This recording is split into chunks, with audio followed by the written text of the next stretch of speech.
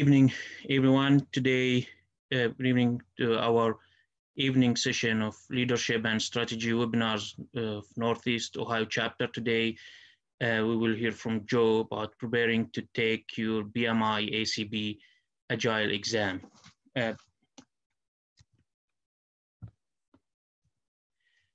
Our agenda today: introduction, quick introduction as usual, presentation. After the webinar presentation, we have a question and answer session. Upcoming chapter events, call for speakers. This is special for this webinars, claiming your BDUs.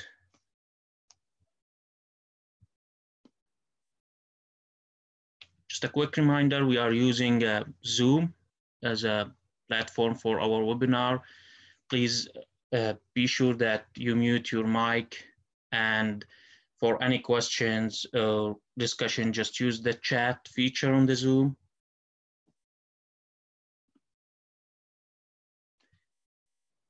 A special thanks to our sponsors, Apex Systems, Strategic Systems, Tech Systems.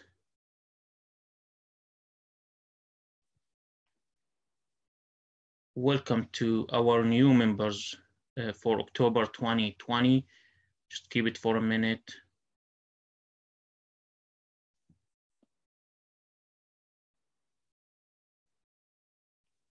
And congratulations to newly certified leaders in October 2020.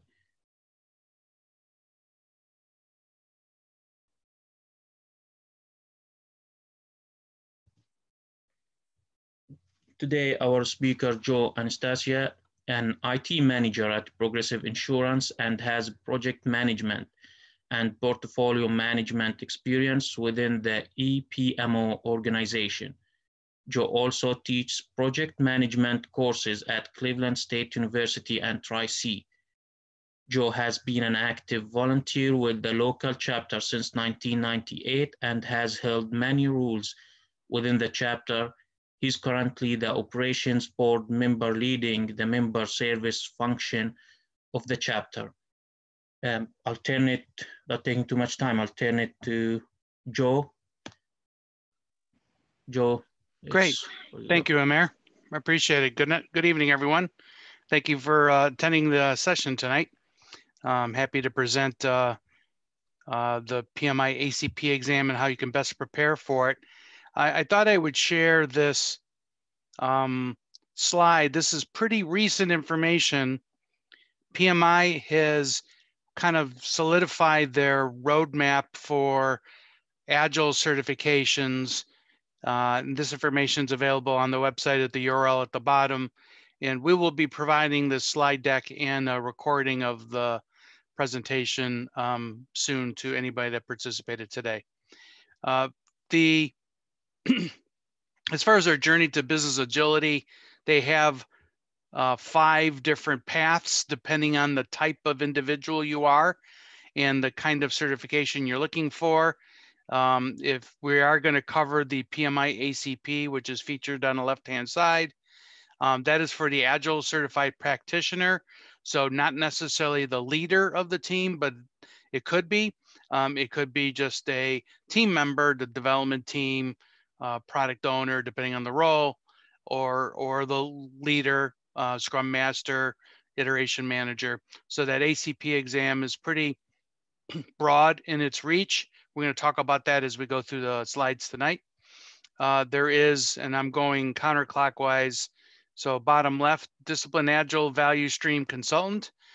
There's a big, obviously, Agile is a subset of Lean, value stream mapping, value stream, looking at processes and optimizing processes. There is an Agile certification focused on that.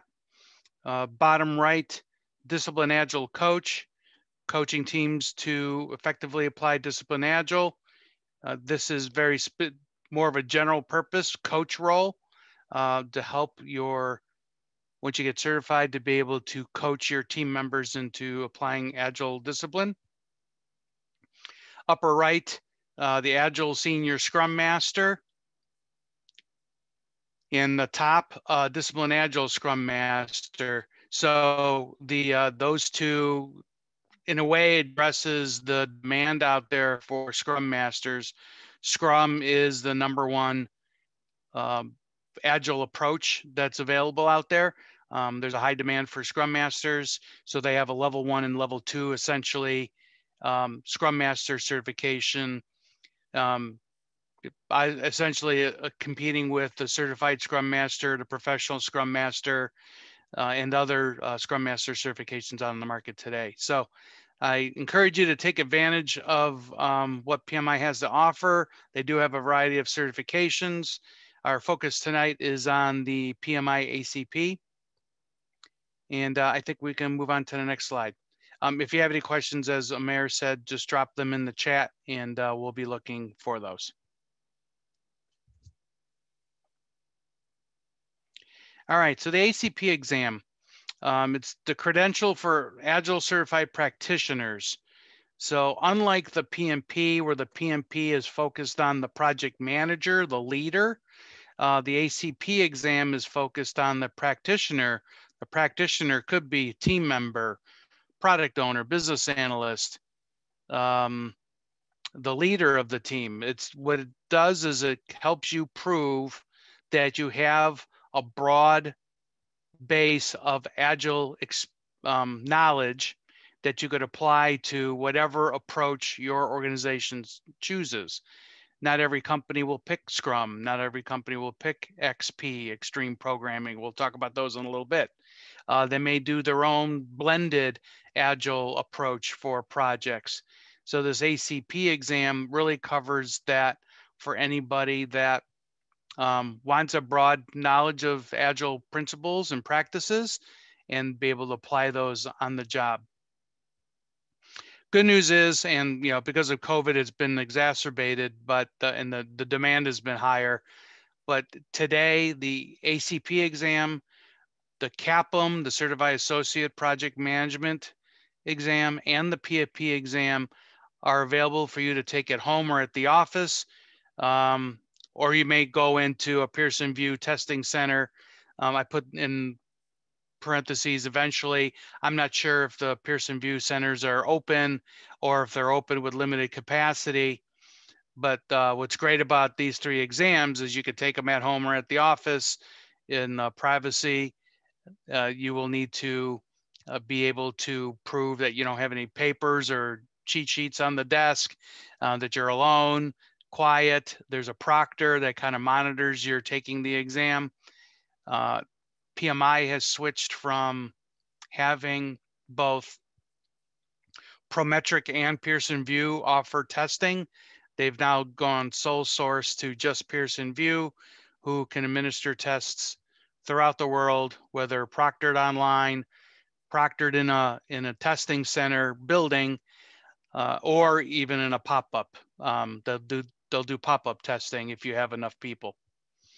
On the exam, there's going to be 120 questions. 100 of them will be scored. 20 of them are not scored.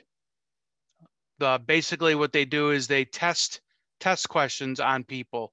So 20 of those questions, you won't know whether it's a test question or unscored question, or I'll call it a real question.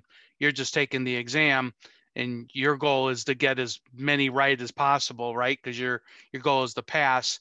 And I would not worry about whether it's a good a scoreable question or a non-scored question, but just know that out of the 120, 100 of them count, and you won't know which 100.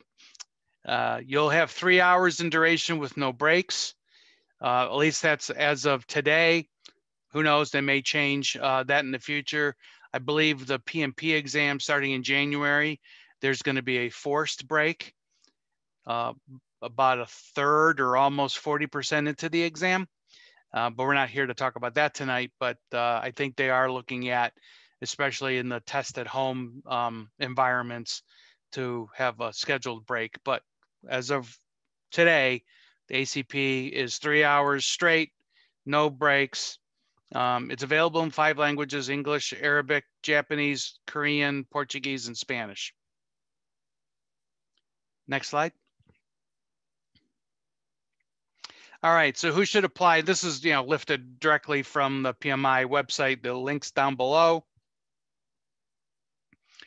Who should apply? If you work on agile teams, or if your organization is adopting agile practices, the ACP is a good choice for you. It is not method specific. It's broad, and it basically gives anybody looking at you and your credential that you have the knowledge about the essence of all the different agile practices out there. There's member and non-member pricing. Obviously, there's always a deal if you're a member of PMI Global, and the prereqs are there. Secondary degree, 21 hours of agile training, 12 months of agile project experience, not leading. It could be just doing.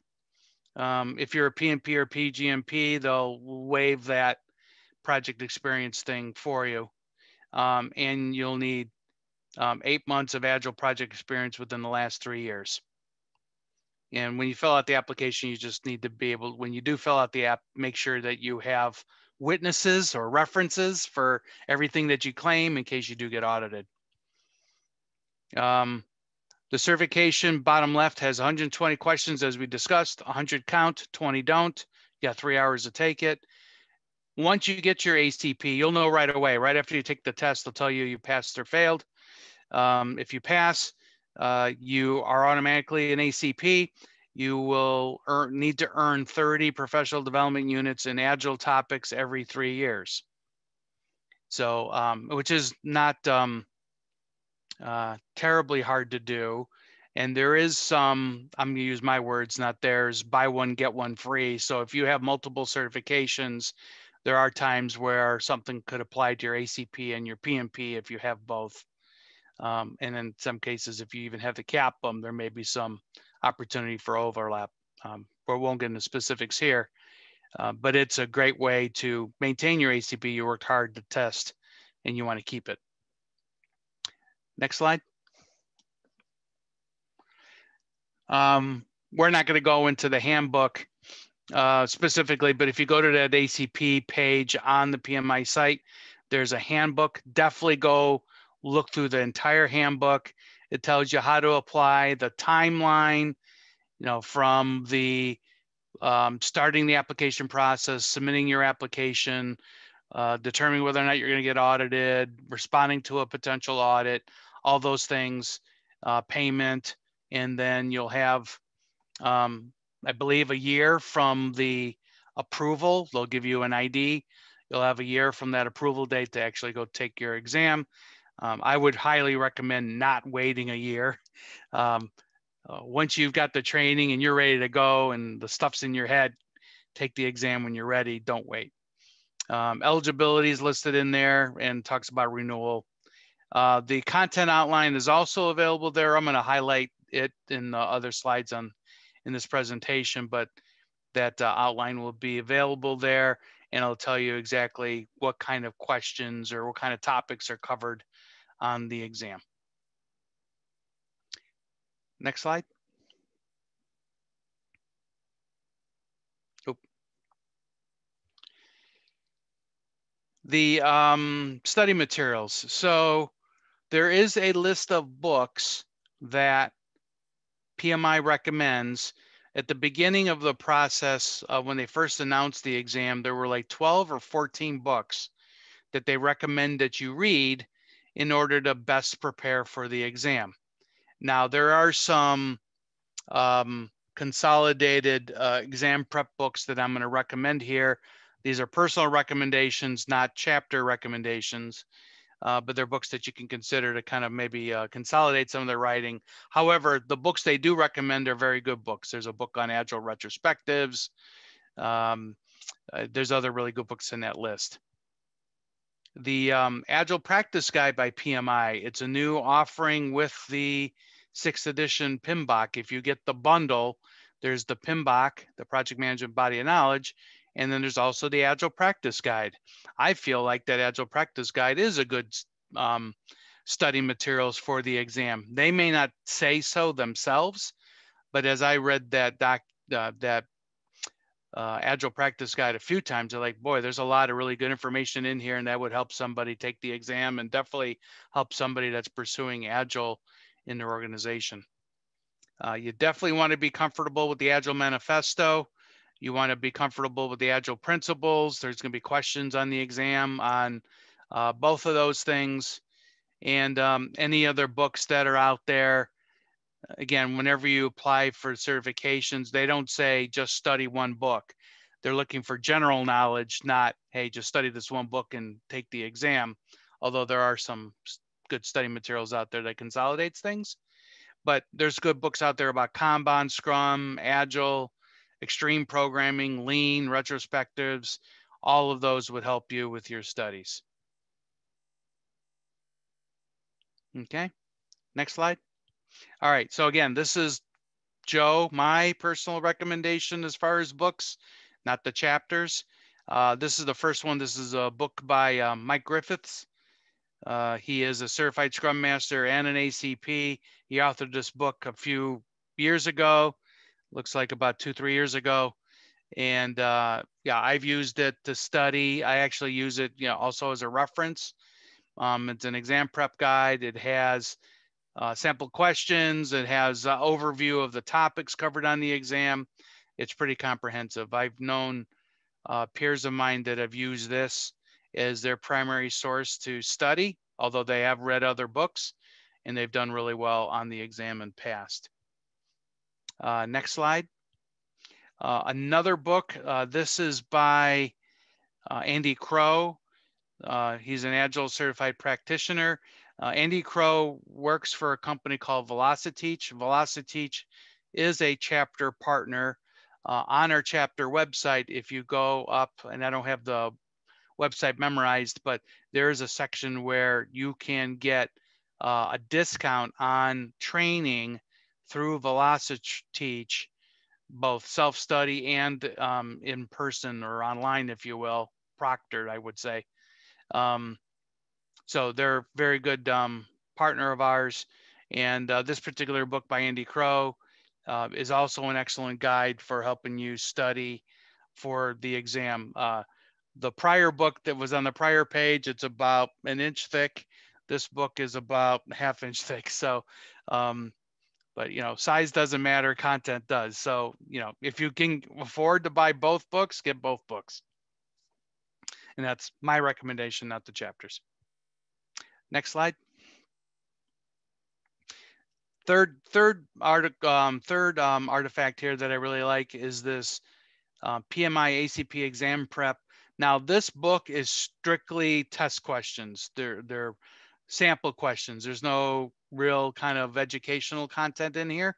It's just question with answers. So it'll help you study. Even though these books that I'm sharing with you are a few years old, they have not changed the ACP exam in the last 4 years, so you should be good. Get the latest editions of any of these books if you're interested, of course. They are, it's a very good book by Christopher Scordo, 1,000 practice questions. I mean, to really get good at any of these certifications, you have to study, you have to read, but you have to take practice exams over and over and over again until you're solidly into passing, like real good passing, like 80-90% tile, A or B if you're used to grades in school. You want to get A's and B's on these practice exams consistently before going and signing up and taking the real one. Typically, the practice questions out there are a little bit harder than the real ones on the real exam, but I always say go in over prepared, knock it out of the park, get your certification, and then the stress is gone. It's better to be over prepared and ready and pass with flying colors than being underprepared or worrying about whether or not you have the knowledge to pass. So those are 3 good books that I would recommend you look at. You can also look at those 12 books that PMI recommends as well. Next slide. There's also a website called Quizlet.com. Now, this is, I know there's people out there that like there's Quizlet.com and there's like Wikipedia. Not that Wikipedia is a study site for studying, but there's, you know, you have people that like are a little critical of sites like these because it's user generated content. It's not professional. In this case, quiz writers or flashcard writers. They're people like you and me creating flashcards. But some of them are really good. So all I would say is there's a lot of good sample flashcards out there, matching games. The content is free, but not necessarily 100% accurate. So buyer beware. I find a lot of stuff out there that's pretty good. If there's something down there that contradicts something I read in the textbook, I go with what the textbook says. But when you're in doubt, like if Quizlet says apple and your book says banana, you go with banana. But the Quizlet.com I find is a good education resource, even beyond the ACP, the PMP, the CAPM. They've got NCLEX for nursing. They got a whole bunch of stuff out there. So it's really good, in my opinion. Just buyer beware. Next slide.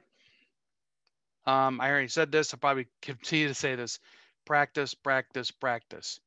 Take practice and mock exams multiple times.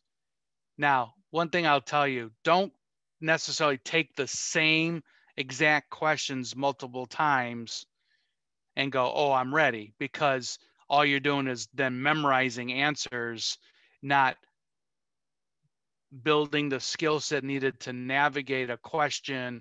They're going to be multiple choice, learning how to eliminate choices, right? So if you take the same 50 question practice exam over and over until you get it perfect, that's nice, but you've learned how to memorize those answers, not how to take the exam. So you want a variety. That's why I recommended Christopher Scordo's book with 1,000 questions, right? You could take them chunks at a time. You want to pass with 75% correct consistently or even higher. I always recommend 80, 90%. Like you want to nail it. 30% of the real exam is easy, 40% are medium, 30% are difficult. Depending on who you are, you may dispute that after you take the exam, but that's the kind of the way they set it up. It's kind of like a normal curve there where they'll have easy questions, medium, and difficult. They're going to give you those questions in random order, so they're not going to give you the easy ones first. It's not one of those, they call them adaptive exams where they kick you out after so many questions if you're getting them wrong. Nope, you get a chance to answer all 120 questions. Just know that they will mix it up. There's a question from Mark in the chat. Let me go pick that up. Do the questions tend to have a single appropriate choice, or they tend to put two answers that could both be very right? Anytime I would suggest anybody taking the CAPM, the PMP, or the ACP, assume that you could probably eliminate two choices, and then the final two could both be right. One of them may be more right, or may have better wording, or may be more directive. There are some cases where there's four answers and only one's really correct. There's only one correct ultimately, but sometimes you get it down to two and they both sound right. But it's always the best answer, not the only answer, at least in the ACP today. So very good question, Mark. Good to see you. You need to learn how to eliminate choices and pick the best answer from what's left. Prior to taking the real exam, practice taking the exam at home or the office. That's where you're going to end up taking the real one anyway, until unless you decide to go into a testing center. You assume no breaks. Spend as much time on the exam as possible. Now, yes, you can get up and go to the restroom. I think they allow for that. I would recommend, and this is, I don't want to get too much TMI here, but try to avoid like a heavy meal before the exam. Try not to load up on a lot of beverages or coffee before the exam. You want to kind of be as comfortable as possible. Find a place in your home where you're very comfortable, got great lighting, eliminate all distractions. So if you've got noise or construction or whatever that's not conducive for test taking, find some place somewhere where you get 3 hours of good study time. If you're going to be home or at the office, make sure your Wi-Fi is strong, because you don't want any breaks, or because what'll happen, even if they let you re-enter the exam after an outage, you know, the clock's going to keep ticking. So you got 3 hours, period. Take advantage of this. Mark questions for review. I would say you need to answer every question. Do not leave any questions unanswered. An unanswered question is wrong. A question with a guess, an intelligent guess, increases your chances. So if you're looking at a question, go, I think it's A or B. I'm going to pick A, and then I'm going to mark it for review and come back and review it later. If you're finding that you are marking every question for review, then you probably didn't study enough, or you're just not confident. You should only pick a handful of questions. I would say handful, a small set of them for review, so that when you complete the exam, you can go back to the ones you marked for review, double check them. Heck, sometimes you take an exam, and you've all experienced this. You take an exam and the answer to one question is like 5 questions later, right? So you go through it and go, oh, okay. And because you marked it for review, you can go back and go, all right, they probably meant Scrum, or they probably meant XP, because they have framed the question later on that helped you with that. Sometimes those things happen.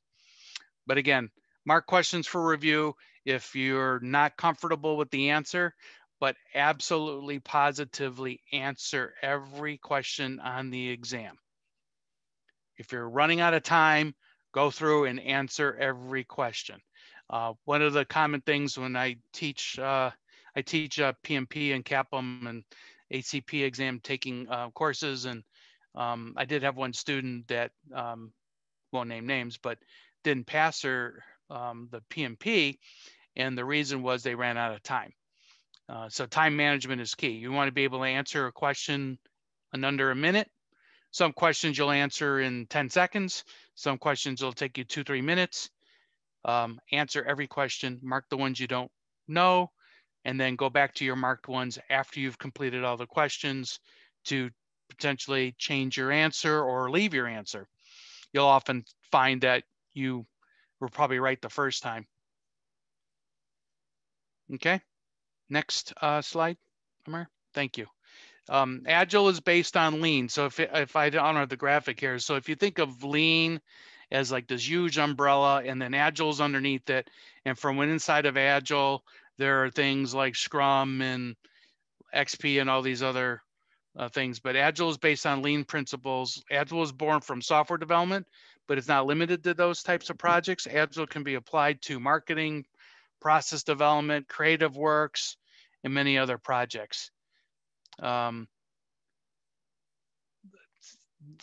Some people have tried to apply Agile to construction.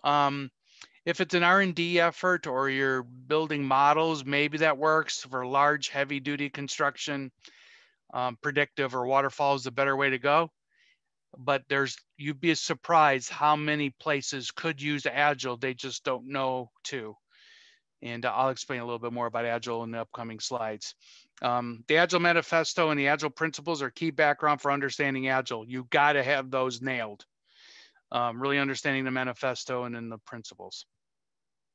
Next slide. The Agile Manifesto, we are uncovering better ways of developing software by doing it and helping others do it.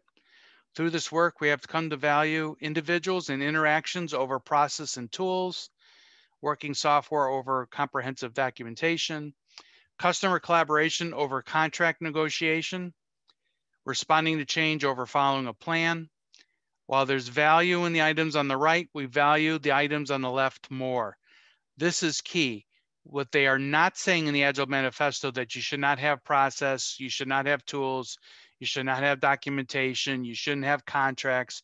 What they're saying is in an Agile world, the items on the left are more important. So having that relationship with individuals and interactions, having working software over documentation is more important. If the software is broken, they're going to go to the documentation. But if your software is working, they may or may not look at the documentation, of course. Customer collaboration. In all the agile methodologies, the customer is key. The customer is there day to day, participating, especially in the Scrum approach. The customer is in the room with the development team, with the Scrum Master. They are helping to drive requirements, prioritize work, answer questions, real time. And that relationship with the customers in a collaborative way is much better than, hey, I'll call you next week when we're done. Or let's strike a contract and then I'll call you 2 months when we have the prototype done. Nope, the customer's in the room all times. And then being change management oriented over following a plan. This is the hardest thing for people because there's a, well, it's not in the plan. In the agile world, the plan is just a guide, right? It just gives you a rough idea. Things can change every day, every 2 weeks, every iteration or sprint. Next slide. The agile principles. So there's 4, I've got 3 slides on this. So highest priority is to satisfy the customer through early and continuous delivery of valuable software. If you lift the word software out of there, a valuable product, service, or result, it's that satisfying the customer. If the customer is there in the room and seeing the deliverables and seeing the delivery real time, they'll be more satisfied because they're there. They're part of the build. They're part of the creation of the product, not waiting for it to be shipped to them. You want to welcome changing requirements. This frustrates people. Many of us that grew up with the predictive, where you lock requirements and then you start doing design, it drives us crazy. But I've learned that you got to let that go. In an agile world, the requirements are going to change constantly. All you do is, if you can recall the iron triangle, in the agile world, the scope may change, but the time and cost, maybe you fix those so that you have some control. Delivering working software frequently. So there's always a show me every 2 weeks, every 3 weeks, every 4 weeks. There's something to show off, review with the customer, review with stakeholders. The shorter time boxes, the better. The more often you show people progress, the more confident they are in what you're doing, and the more likely your product is going to be what you want. Business people and developers must work together daily. Next slide.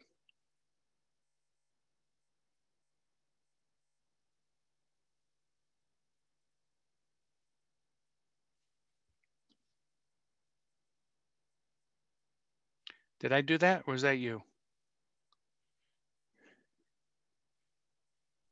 Hi, Joe. Yeah, this is the next slide. Yep. Yeah, I probably should have marked these so that a little different color. Build projects around motivated people, right? Give them the environment and support, and in a way, get out of their way. If they have an impediment, solve it. The most efficient and effective method of conveying information is face-to-face.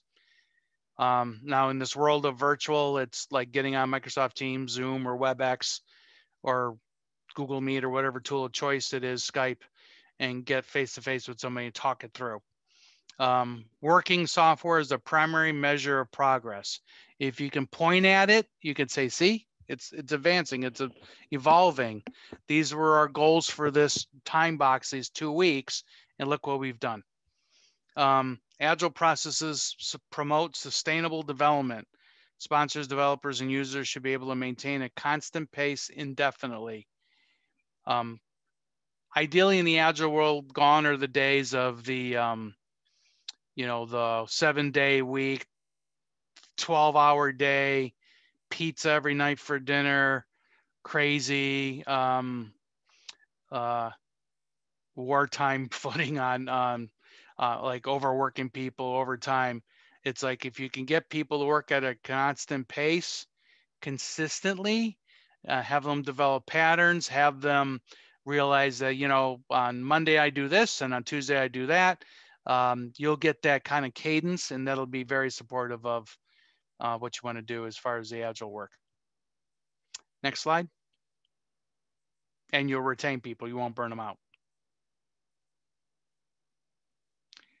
Continuous attention to technical excellence and good design, simplicity, maximize the amount of work not done. That's an interesting statement, right? We live in this world where we want to do more with less, right? This kind of flips it on its back. It says, no, keep it simple. Maximize the amount of work not done. Focus on the immediate priorities, focus on the customer needs. And then ultimately you'll evolve incrementally to the product that you're, or software that you're shooting for. The best architectures, requirements, and designs emerge from self-organizing teams. Let people organize the team, organize around the work. They should estimate their own work. They should hold each other accountable when work's not getting done. That's the best.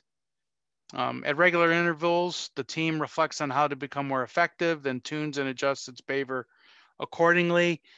In the Scrum approach, they call that reflection a retrospective. Retrospective is a compound word, retro meaning behind, spective meaning look. So it's a look behind. What did we do? How did we behave? Did we follow process? And do that on a regular basis. Some of us lead projects. We do a retrospective at the end of the project, 12 months in, but it's too late. By the time you learn that, you may pass on some knowledge to the next project team, but you could have been changing and adapting things along the way. Doing retrospectives every 2 weeks is ideal. And then you pick off the things that are most valuable to fix, and you fix them based on that feedback. Okay, next slide.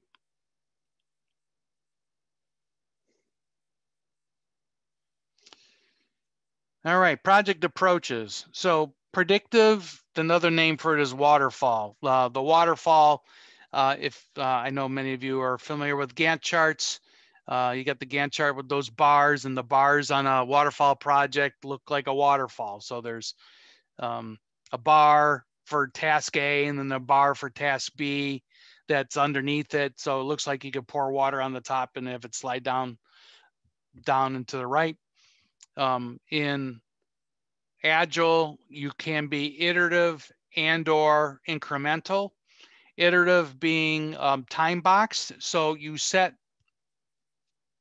2-week goals, 4-week goals, keep them shorter the better. And you iterate through consistent periods. You don't go 2 weeks, one iteration or one time box, and then 3 weeks the next time. That's baloney. You do it always 2 weeks, 2 weeks, 2 weeks, 2 weeks, no matter what gets done. That cadence, that pattern setting helps the team kind of go, okay, it's Wednesday. I got to turn in my final good stuff. So that because we're having a demo in the afternoon to our customer and we're doing a retrospective after the demo, right? And you get people in a pattern, and it's easier to schedule work. It's easier to get consistency, that kind of thing. If something doesn't happen by Wednesday, it moves to the next iteration or sprint or whatever we call it. But that time boxing is good. It gets people into a pattern. And you get consistency. And incremental, you build a solution over time. You start with, if you're building on a motor scooter, and you start with a wheel, and then you get to a skateboard, and then you get a motorized skateboard, then you put pedals on it, et cetera, et cetera. Eventually it becomes a scooter. There's another element to incremental build. You're building in increments. You're adding every time. You're adding functionality. You're adding features. There's this other technique called vertical slicing, where you look at the solution and say, okay, we're going to take one slice. Where let's say you're building a competitive website to Amazon. Your first thing you're going to work on is the login screen, and the second thing you're going to work on is the storefront, and then the third thing you're going to work on is the payment system or whatever, right? So you take these vertical slices, and then every 2 weeks you're saying, see, look, it's evolving, right? This word tailoring happens a lot I would bet on any of these exams, you're going to get it. You'll probably see that word tailoring a few times. As we've seen a few slides ago when we talked about the different certifications and specifically Discipline Agile. Discipline Agile doesn't come out and say you got to do Scrum. Discipline Agile says you've got choices. So PMI probably took to that when they looked at the Discipline Agile folks in that acquisition and said, okay, they're into tailoring. So basically take the approaches that work best for your organization, mix and match, and implement what works for you. The really important thing is to be agile. Heck, sometimes your project methodology for a given project could be a blend. You could have predictive for some of the work streams, some of the work, agile for others. You may have some, maybe you do some heavy planning in a waterfall way, but your execution is these tight iterative cycles, that kind of thing. So tailoring means adjust. When you go to a tailor or a seamstress, you're getting your clothes adjusted to fit you. That's what tailoring is for projects. You take the methodologies and you adjust them for the need of that project. You want to be customer oriented and do what's best for the project. Now, I know for some people, there are people out there that are very, I'll use the word religious about a certain methodology. Like if it's Scrum, it's always Scrum. We always do it this way. Okay, and that works for certain organizations and it works for certain projects.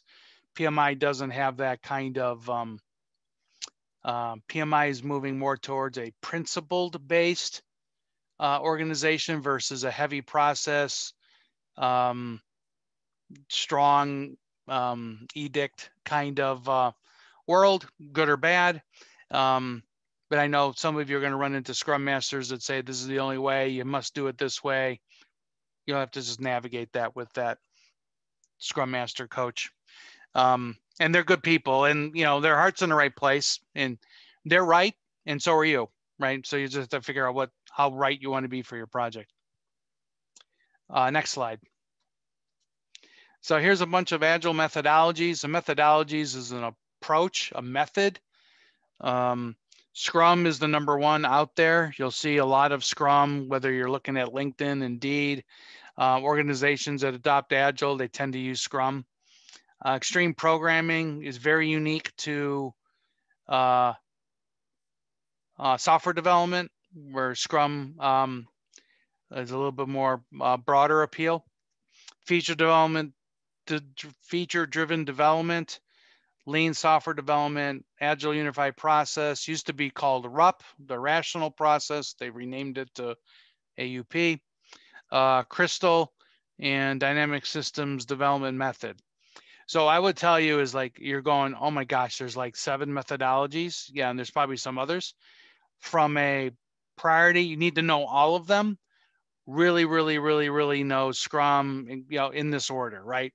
So if you're going to invest time in learning these, prioritize Scrum over DSDM. You may get one question on Crystal. You'll get 5 more questions on Scrum because they're biasing it towards the market. Know them all though. Don't hear me say, oh, don't study Crystal. Joe said, don't worry about Crystal. I'm saying worry about it, but you're not going to get more than 1 or 2 questions. But on Scrum, you better know it inside and out. And XP, FDD, etc. Next slide. So Scrum is the most popular Agile methodology. Some organizations combine it with XP or with Kanban for a broader appeal. Kanban, I think I explained later. Kanban is a work visualization tool where you have a board with cards on it, and the cards reflect work, and you show where work is either in queue, in process, or done. Sometimes Scrum gets combined with Kanban for Scrumban. Scrum is often used in conjunction with XP, extreme programming. We'll talk about extreme programming a little bit. The 3 pillars in Scrum, VIA, VIA, or TIA, It's a good way for you to remember that from a studying perspective. Visibility and transparency, physical or digital boards are used to show progress. So some of you may be working for organizations that have these lean boards or agile boards or Kanban boards or physical whiteboards with post-it notes on them. I know there are tools out there like Azure DevOps and Kanboard and Trello and Rike and Smartsheet and Microsoft Planner. There's a whole bunch of them out there. But the goal of those tools is to make all the work visible. Isn't it funny? Like sometimes the senior leader goes, what are those guys working on? Right? When you have a board like that, you invite somebody to, they can just walk up to the board and see what people are working on and what status it's in. So that's that visibility, transparency. The I is for inspection. Inspection means give people a look-see at what the deliverables are. Cards on the board are nice. Real work, real software, real results are better. So scheduling demos, reviews, and retrospectives. The demo or review is the inspect the product being built. The retrospective is an inspection of the process, the behavior, the team dynamics.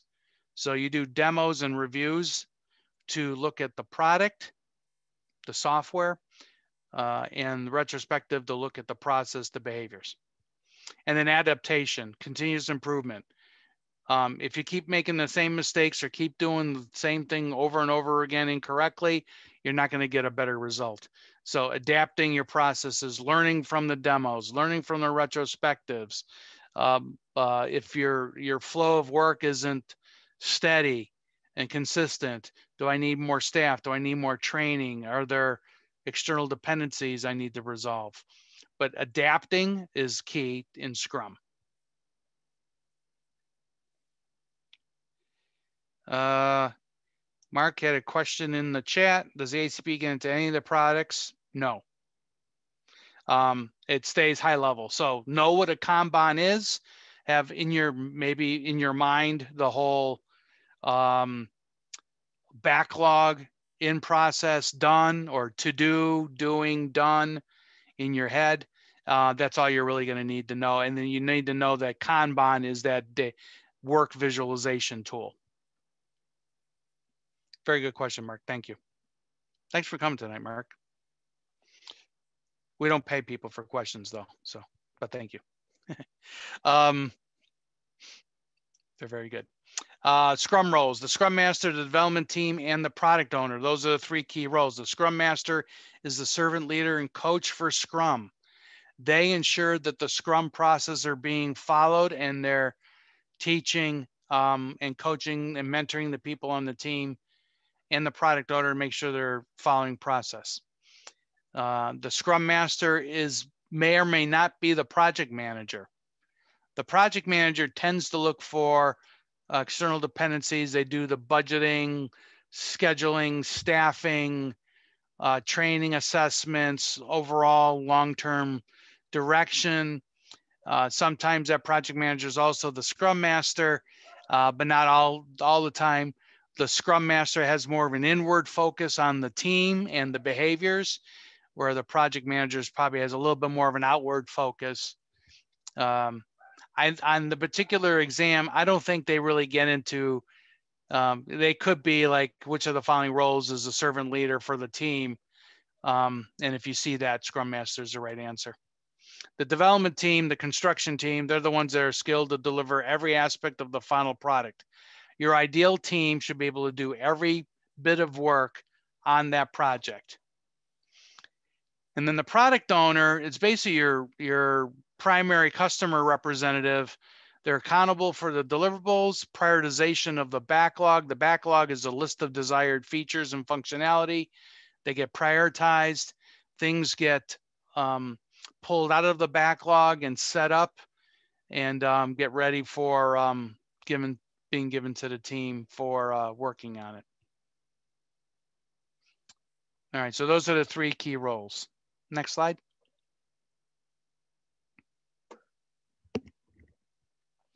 The ceremonies, when you think of ceremonies, you're thinking meetings, right? Events. You got the sprint planning meeting. So a sprint is that time box I mentioned earlier, 2, 3, or no more than 4 weeks. At the beginning of that sprint, beginning of that 2 weeks, you have a planning meeting that says, here's our work that's coming available. Here's the next available work. Here's what's prioritized. Let's all talk about the work. Let's estimate the work. Let's figure out who's going to do what, plot it on the Kanban board, and then get rolling. Every day there's a daily Scrum meeting. It's usually a stand-up, 15 minutes. The Scrum Master doesn't necessarily have to facilitate the meeting, but they ensure that the meeting happens. They could facilitate it. Ideally, the development team rotates it between themselves. The role of the Scrum Master is to make sure it happens, not necessarily that they facilitate, although they can. The sprint review means a demo. It's a demo of the deliverables and the customer provides feedback. And then the retrospective is the last thing. So the sprint review and the sprint retrospective is on the last day of the 2 weeks. The sprint planning is on the first day, and the daily Scrum meeting is every day. Next slide. Extreme programming. It's based on 5 values: communication, simplicity, keep it simple, feedback, courage, focus on what is required, accept feedback and make changes, and respect each other as a value team member. So this is all real basic stuff that, regardless of as extreme programming, I mean, why wouldn't you want this on a regular project, on a predictive project, right? But it is the 5 key values or tenets of extreme programming. And extreme programming is really software development oriented. Next slide. Extreme programming fundamental principles: rapid feedback, get feedback as soon as possible, assume simplicity, incremental change. Incremental means a little bit at a time. You're going to see this, this object grow and evolve and improve and add features until it ultimately is a fully featured software application that you're looking for. You embrace change. So both in Scrum and in XP, we are encouraged to embrace change. That is so difficult for people. That backlog, that list of work, the list of features, the list of requirements, they're changing all the time. The only thing you do with either Scrum or XP is you fix the allocation, you fix the budget. You say, we're going to have a team of 7 people for 12 months. Do your best, right? And you just deliver as much value as soon as you can with high quality. And quality, obviously you want quality work, nothing hurried or shoddy. Next slide. So this is, and Mark, again, I was just teasing you, Mark, you're a good man. You're great questions. So it's really important, not necessarily to know specific technologies, but in general, what these terms are and what they mean. And, there's a number of these words that are based on Japanese or based on other languages. Like Kanban is it really means a signboard, but it's visual management. Make the work visible on a whiteboard, on Microsoft Planner, on ASDO. Kaizen is continuous improvement. So always improving, always doing retrospectives, always making changes. Let's get better and better and better. Lean is more of a parent than a child. So lean is at the top. Agile is a subset of lean. Agile is based on lean principles, eliminating waste, focusing on customer value. You don't need to know a ton about lean for the ACP exam. If you did have an opportunity to look, understand a little bit about value stream mapping, things like problem statements, that would be good, at least contextually. It'd be good to have that background as you take the exam. Value stream mapping, problem statements. Tim Woods is a common mnemonic to remember waste and other things that happen in lean or when you don't have lean. Breaking down the work into epics, features, and stories. So Those of us classically trained in project management, it's the old WBS, work breakdown structure. You break it down, break it down, break it down until you get to the work package. In the Agile world, it's epics, features, and stories. It's a hierarchy. It's not a one-to-one match to WBS, but conceptually, it's that breakdown of work into individual stories. Those stories are what gets delivered in the 2-week time box. A backlog is the bucket list. It's your to-do list. In fact, if you use Microsoft Planner as your tool, they call those columns on the tool buckets. So if you've seen the movie Bucket List, or if you have a bucket list, it's a list of the things you want to do. The backlog is the list of things we want to do. Information radiators versus information refrigerators. So this is kind of cute. So radiators radiate heat. They make the work and progress visible. Therefore, the Kanban is a information radiator, a dashboard, if you're publishing status anywhere on a SharePoint site or something like that for everyone to see, that's an information radiator. Information radiates from that source and makes it visible. An information refrigerator keeps work, risk, and impediments hidden. Now, in the Agile world, you guessed it, it's better to have radiators than refrigerators, right? You want everything out in the open. You want to have open dialogue. You want to have daily Scrum meetings. You want to tackle things early. You want everyone to know, somebody walking by, what's going on with that project. They can look at your board and see what the goals are for the 2 weeks. So information radiators is better than information refrigerators. Next slide. A whole bunch of other terminology here. I'm not going to go through all the different words, but from an exam perspective, you'll need to know what these things are. A lot of times these words are possibilities in the multiple choice. Cumulative flow diagram kind of shows work. Lori asked about Agile smell. I have to remember what that means. I think that means you know something's not right, but I'll double check that. Value-driven delivery, velocity. Velocity is the pace in which you're delivering value. Work in progress, WIP. WIP limits. You want to limit how much work in progress you have. It's better to have work not started. If you remember from the Agile principle, it's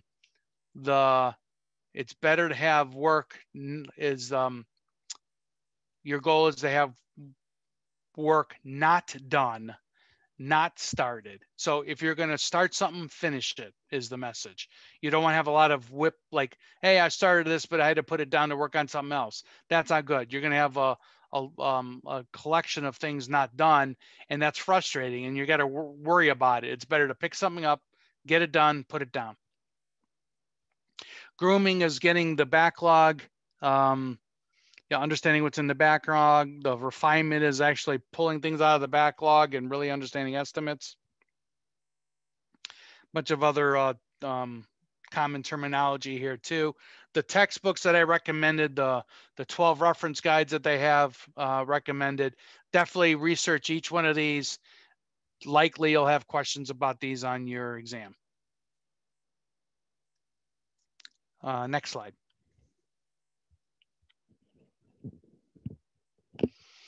Wireframes, prototypes, you want to know the distinction between the two. They sound like the same. There's a slight difference.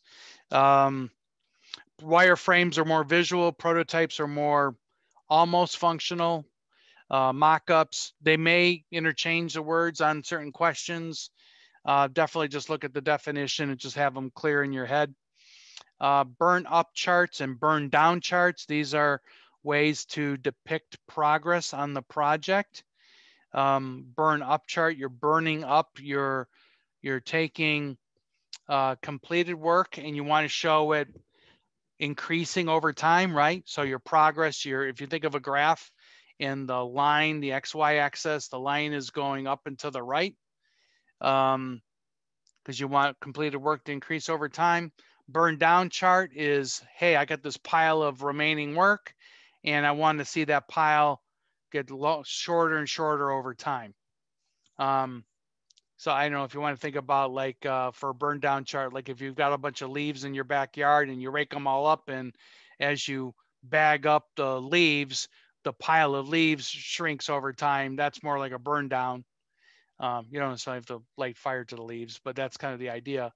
Where burn up is, let's say you're building something and every time you accomplish something, there's a little bit more on the pile, like that way. Refactoring could be healthy. It's taking code or product and kind of optimizing it after it's built. Sometimes something's built and it's not quite smooth or elegant. Maybe it was patched together. Refactoring lets you clean up code, optimize code, or optimize the product for use. Servant leader shares powers and serves the team. They coach and mentor the team on processes and helps them remove impediments. Impediments and blocks are things that are getting in the team's way.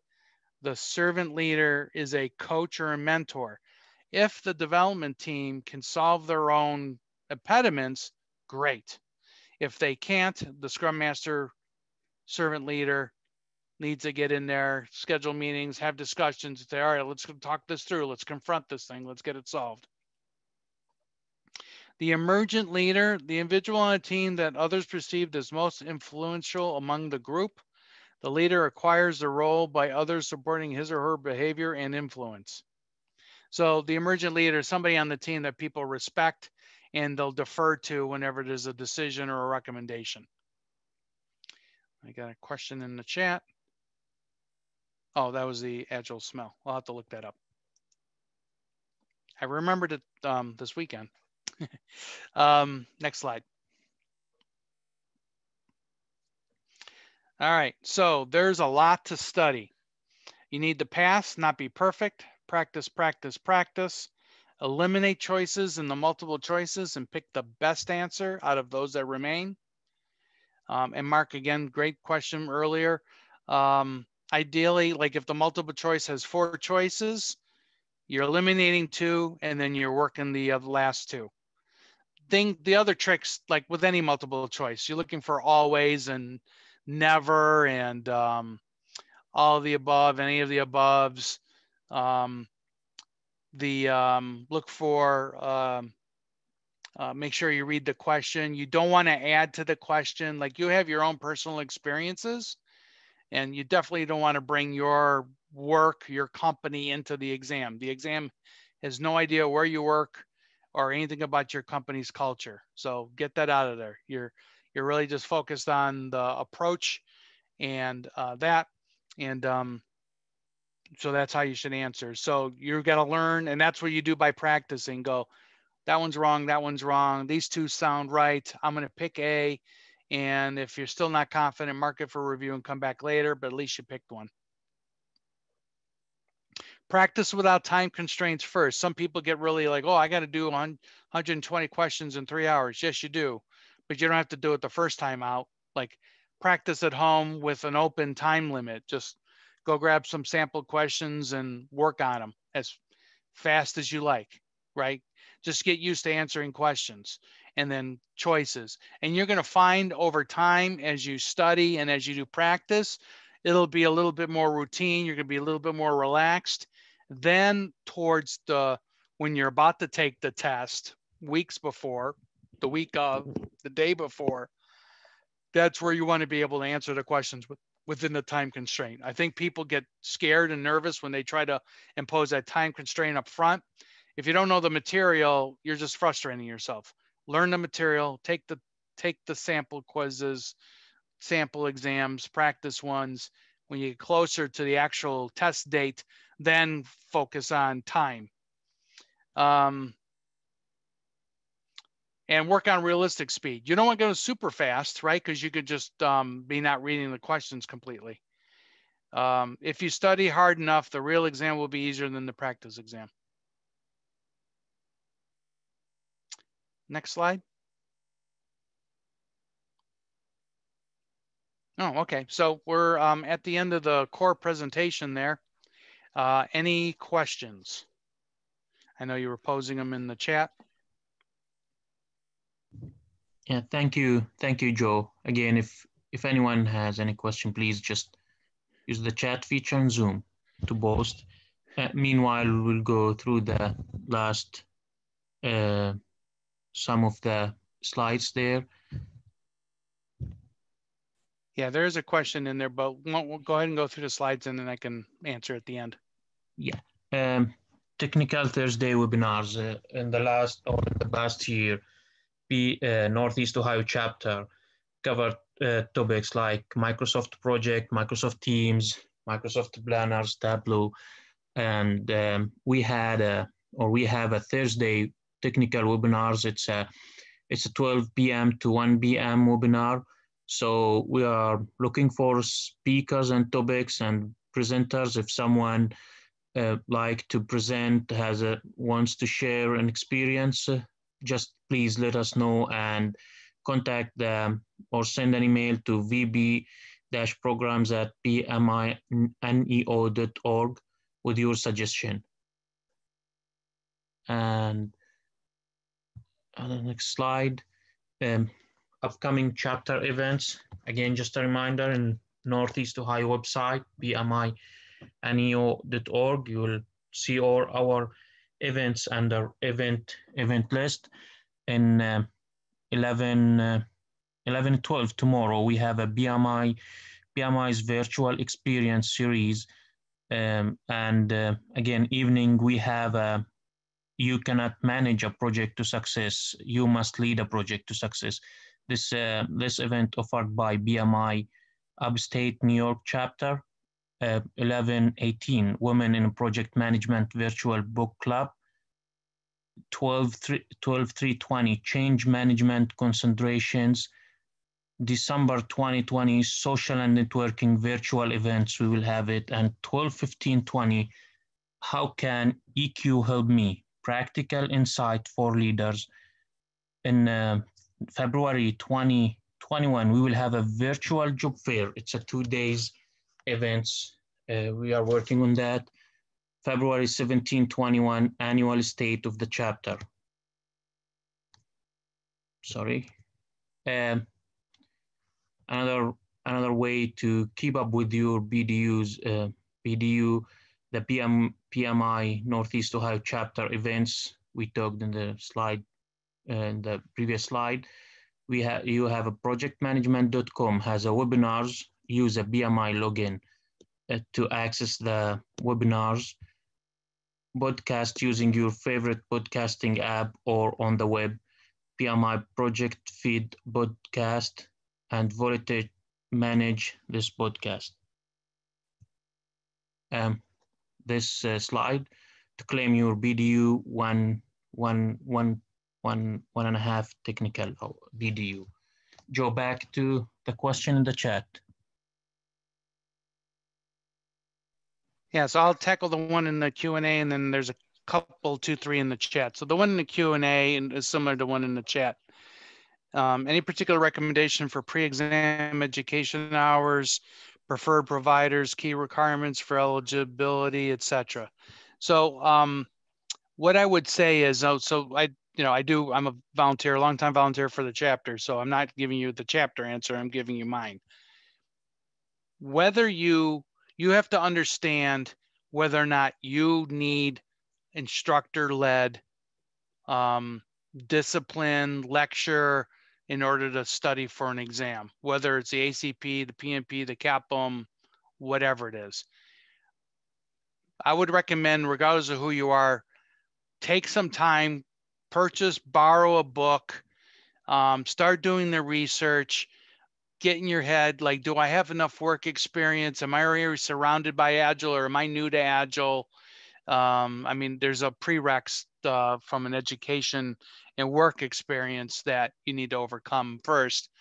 But whether or not you take a class or you self-study, it's a personal decision. Some people cannot take an exam without a lectured or structured class. Some people are good at self-study. They've already been doing Agile. They're surrounded by it at work. They think they're pretty good at it. They just need to know the exact for the exam. From a company perspective, the RMC project, where Mike Griffith's book is based out of, they also have training. RMC, Rita McCahey company, she's passed away, but her company does training. Velociteach, who's I guess if I had to give the chapter answer, Velociteach is a partner. They're offering discounts if you're a chapter member. Go to our chapter website for details. So if you want the chapter answer, go to Velociteach. There are other companies like Simply Learn, greatpm.com, GR number 8 pm.com. They all offer PMI ACP prep courses. Some of these companies also offer Scrum and the other certifications as well. So Adam, I think I covered everything there. And far as work experience, you need to get the work experience on the job at work, but not necessarily leading the team, but being on the team for so many months. Agile smell. So Laura, thank you for asking me about that. So I do remember now. So an example, so my analogy for a smell is basically like if you smell smoke, there's probably fire someplace. If you're suspicious about a behavior or a response, there's probably more to it, right? There's something deeper there. For example, let's say you're in a stand-up with your project team. One of your team members says, you ask them, well, how much progress did you make? Well, I'm about 10% done of the work. 10%, huh? Right. So everyone goes, oh, that sounds great. 10%. And we've got 10 days in the sprint. That means you'll be 100% done in 10 days, right? 10% is just an arbitrary number. 10% of what, right? Or I'm still working on that item from yesterday. That's their update, right? And you go, you're still working on the item from yesterday. Did you make progress? Are you stuck? Is there a block? So basically a smell is suspicion. Like there's something going on, there's deeper, you're seeing the surface level, but there's something more. Let's say your velocity from sprint to sprint or iteration to iteration is up and down. It's all over the place. So there's something going on there. Why don't you have a good pattern or cadence? It may take a while to get there, but why is it so sporadic? If there's quality issues, like minor quality issues may turn into major ones. So that's what an agile smell is. Thank you, Laura. Great question. Next one on here, enrolling in a course. Yeah, like if you're going to enroll in one, you can get the chapter discount by going by Velociteach. There's a lot of online WBT type companies. Velociteach, one of them. There's also Simply Learn, simply spelled SIMPLILEARN. They're pretty decent. Greatpm.com. I think they're still around. RMC Project. I believe Cornelius Felcher. There's a bunch of them out there. Again, I haven't taken them all. I haven't talked to people that have taken them all. I know people have taken the Velociteach and they like that one. Mark's question, can you give a quick sentence or two on why anyone would look at the other tracks of the Agile certification?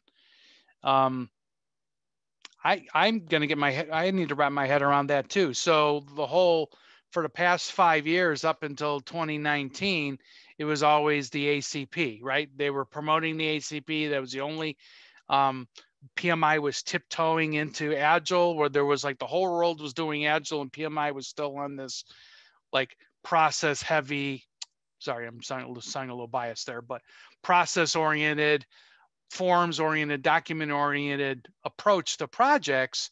And that was valid 30 years ago because everything was that way. But as we have evolved, a lot more people are doing Agile. Now they've kind of like spun a total 180 and they're doing a lot more Agile. Agile practice guide, Agile in every chapter of the PMBOK, the acquisition of Discipline Agile.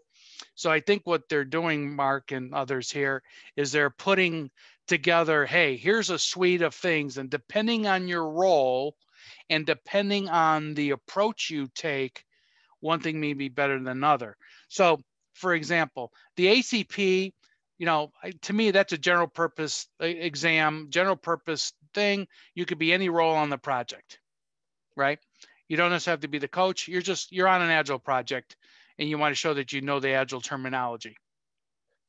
As you go around that clock in the other direction, like if you're going to do Scrum, you have choices. You could do the Disciplined Agile Scrum Master cert, or you can go outside of PMI and do the Certified Scrum Master, or you could do the Scrum.org's Professional Scrum Master, and there's a Scrum Bach, and there's a whole bunch of other Scrum certifications out there. Scrum is the #1. PMI got smart and said, we better offer a Scrum thing too, because if we want to be the Agile leaders, and again, they're later to the market than the other guys, so they've got some catching up to do. But Scrum's the #1 thing. They thought we better have Scrum offerings, but that's unique to that role, the Scrum Master for Scrum methodology, the servant leader, coach, or mentor, right? If you're not going to be that person, don't get the Scrum Master cert, in my opinion. The Agile coach, if you're not going to do Scrum, you're going to do more of a blended or an Agile or tailored approach. That Agile coach in the bottom right is very similar to, and actually the 3 on the right are kind of an evolution. So you could be the Scrum Master, Senior, and then the Agile coach. So they build on each other. So it's like level 1, 2, and 3. Now that I read it again, it looks like it's 3 levels, but that 3rd level is more of a general Agile coach, not just Scrum. So I guess it depends on where you are, what role you're going to have, what your interest lies, and how marketable you want to be.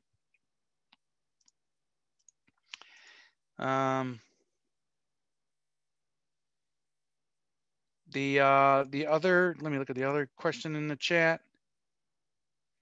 I have a question from Laura. Yep.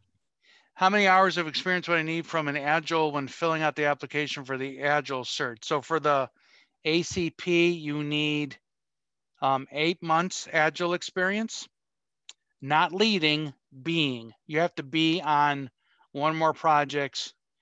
You need 8 months of Agile experience and a year of general project experience. Now, however, Laura, I know you're a PMP. Anybody here that's a PMP or a PGMP, they waive that whole, they don't ask you all the questions about months or years. They go, oh, you're one of those? Come on, sign up, right? You just kind of waive that thing. But if you're not a PMP or a PGMP, you have to show 8 months of work on an Agile project and 1 year of general project management experience. Interesting though, the ACP is looking for that leadership experience, even though it's a practitioner, kind of weird. The other guys on the right-hand side are not assuming you've already got leadership experience. You can go and sit the Disciplined Agile Scrum Master with no experience. Hopefully that helped there.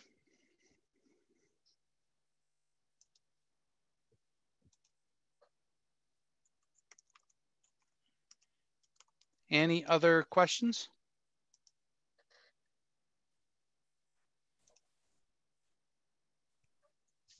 I don't see any questions in the chat. So yeah, this is the last. This is the last slide for claiming BDUs. Again, thank you, Joe, for the great presentation and information. Thank you all for attending this webinar. Thank you. Thank you. And the slides and the recording will be uploaded tonight, and we'll get it out to everybody soon. Yeah, thank you, Joe. I think. Thank you, Amir. Yep, you are the host. You can end up from your end. All right.